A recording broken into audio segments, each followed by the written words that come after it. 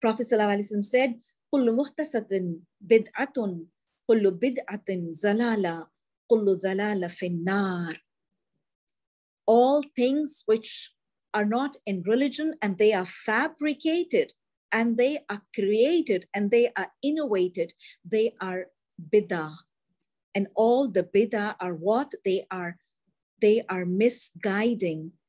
And all the things which are misguiding, كل زلالة في النار, they will be in fire, in hellfire. Allahumma ajirna min an-nar.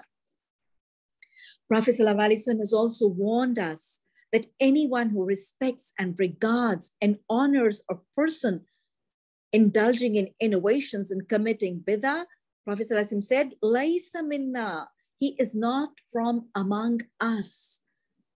The person participating and indulging in innovations and bid'ah will not be considered as a follower of the Prophet sallallahu alaihi wasallam.